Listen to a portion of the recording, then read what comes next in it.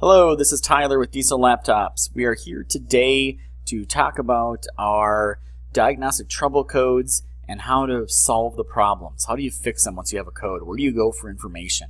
All very good questions. So first of all, on our Cummins ECM, and if you look here on the ECU info tab, we're hooked up to an ISB 2150. And as I go through here, we'll see that we have red codes that are ATT, which means active. And if I scroll down here, I can show you a yellow one that says MEM, so that's an inactive code. So how do we fix the codes? Great question. First of all, let's just talk about the icons on the right-hand side. Every single code will have this circle with a question mark inside of it, and it's this reddish-orangish color. Every code on every truck you connect to will have that. What it is it's a new feature that TEXA will be having eventually, and it's called Solve Problems. So I hold my mouse over this so you can see what it's called, Solved Problems. And what that will be is another subscription that you can purchase if you wish, where TEXA will give you more advanced repair information for those codes. The problem is they added the button. The database is really, really thin, and there's no real point in us trying to sell it to you or trying to have you buy it at this point. Let's talk about some other options because we have a lot of great options to fix these codes. So the bare minimum option you can have is if I click on it, you'll see there's different icons on this one. There's one with a gray question mark or a white question mark. So if I go down here to help, I can click on that and it'll tell me a little bit about that code. That one doesn't have very much. Let's go check this one here with the real-time supply clock. Let's click on that guy. Alright, so we get some better information in there. Nothing too crazy telling us how to fix the problem.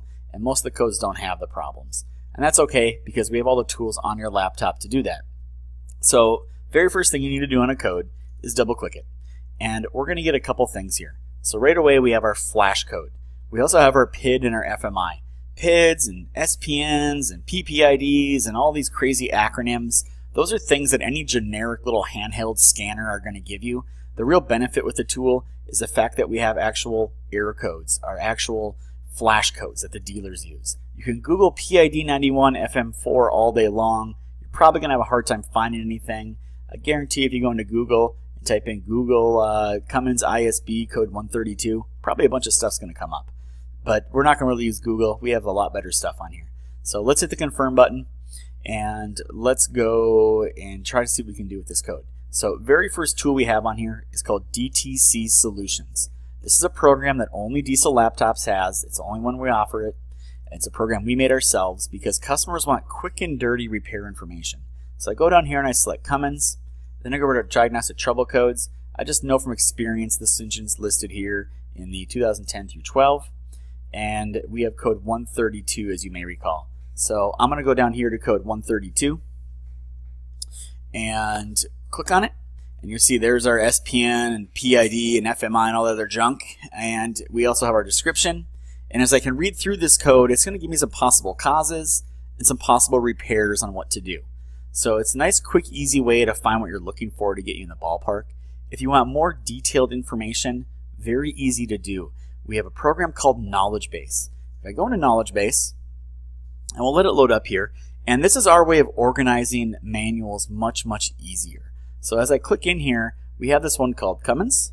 So let's click on Cummins, and then let's click on our ISB 6.7 that we have, and now let's click on DTCs. So as you recall, the code we had was code 132.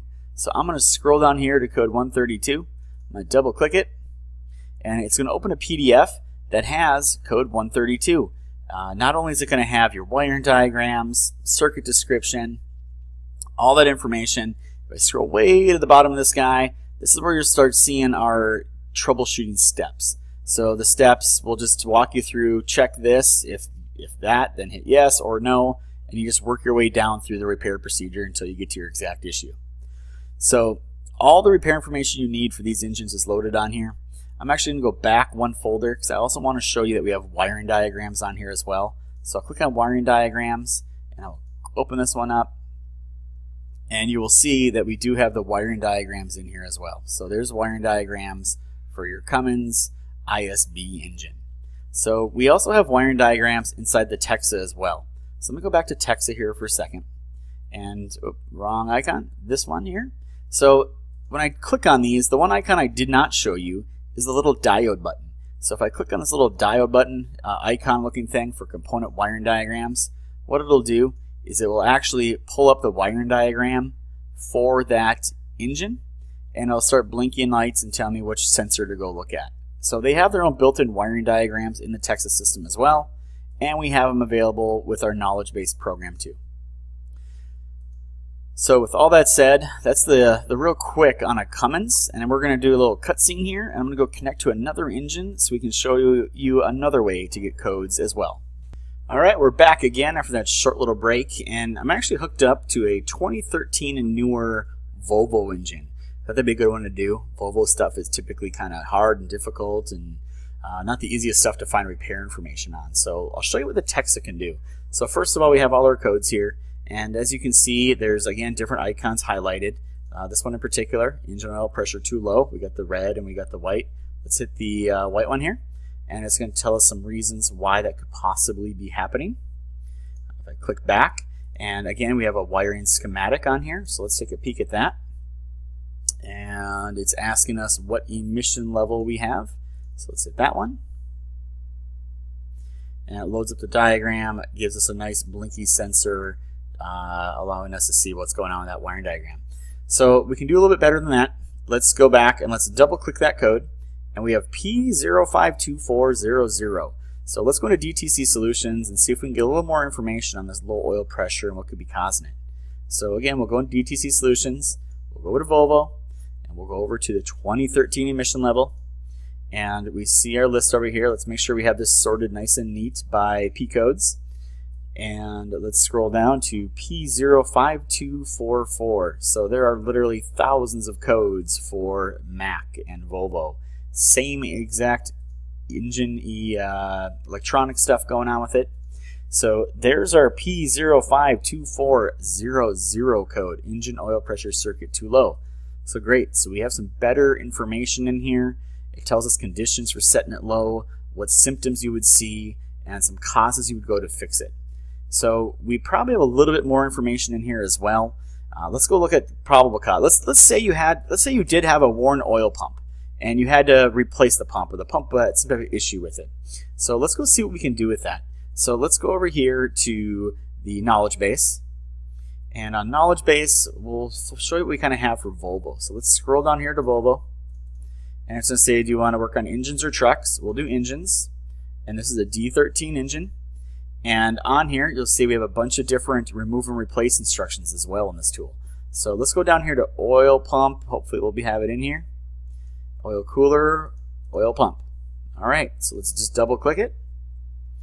And it should pull up our PDF that will have all the repair information that we could need on our oil pump for this particular vehicle. So there it is, oil pump replacement instructions. It's going to walk you through the special tools you might need, all the exact directions, step by step, torque settings, what bolts to take out, all that good information.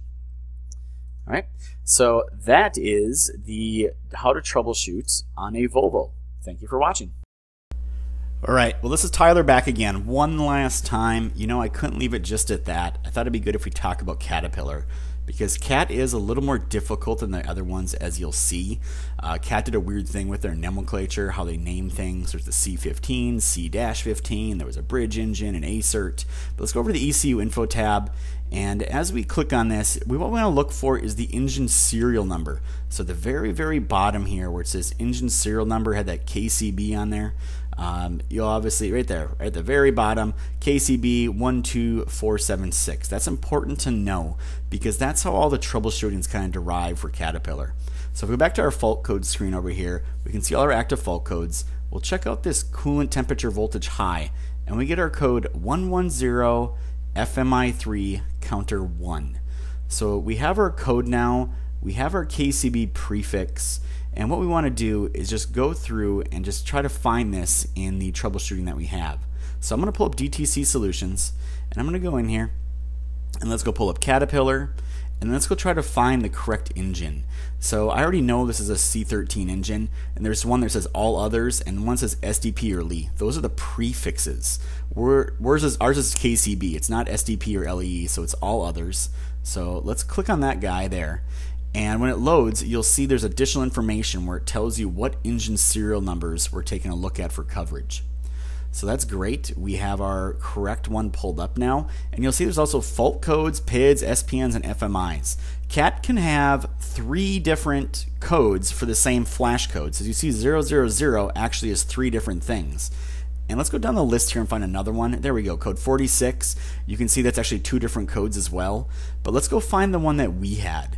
So what we're going to do is we're going to kind of go to the top here. And what we can do is we can actually sort these different columns. So I'm going to sort the SPN column so I can find what I'm looking for a little bit easier. And I got another numerical order. I'm just going to go down the list. I'm going to look for the code that I had, and right there is 110 FMI4 011 and 3. So that's our code right there, 110 FMI3, and obviously that's where we ended up with in the DTC solutions. So you can see we get the same description, and if I go down here we can learn a little more about the code and where we need to go to look at it. So that is how you kind of cross-check those things, especially when you have multiple fault codes, flash codes, that could actually be the same thing. So that's why TEXA uses that SPN and FMI. But now we'll go into knowledge base and try to find a little more information. So let's click on Caterpillar. And again, the same menu options, the all others is what we're looking at. Let's double click into, yeah, there's the one, the SCP and LEE, not the one we want all others. So we click into that, and now we got our 3 menus, DTCs, service manuals, wiring schematics. There's our DTC. And again, we're sorted by those SPN FMI codes because that's how Caterpillar does it. So let's go down to 110. There it is, number 3. And we will double click this guy to get it open. And we will have our PDF that talks about all the troubleshooting on this Caterpillar. So there's why the code got set, where you need to go. And we can see right there we have a code for engine temperature sensor open. It says go to this diagnostic procedure. So we kind of have to flip through the CAT manuals just as we normally would. So let's go into service manuals. And here now we can find all these other areas to go into. The electronic troubleshooting is where you'll find all those, wrong area right there. Diagnostical functional test is what we're looking for. This is where all those commands and tests that you might see referenced on codes to go into there. So we'll just go ahead and click on that one and open it up, and you'll see this now has your detailed troubleshooting for sensors, wiring schematics, component locations, pin locations on the harnesses, step-by-step troubleshooting trees for your codes. So everything's in there. We can go through a couple more of these. Wiring schematics is another great example. Here's our wiring diagram. This will pull up the complete wiring diagram for that CAT engine. And as you can see, we can click on different pages. We're only zoomed in 20%, going all the way so you can actually find everything you're looking for. So there we go. That is the troubleshooting for a CAT. Thank you for watching.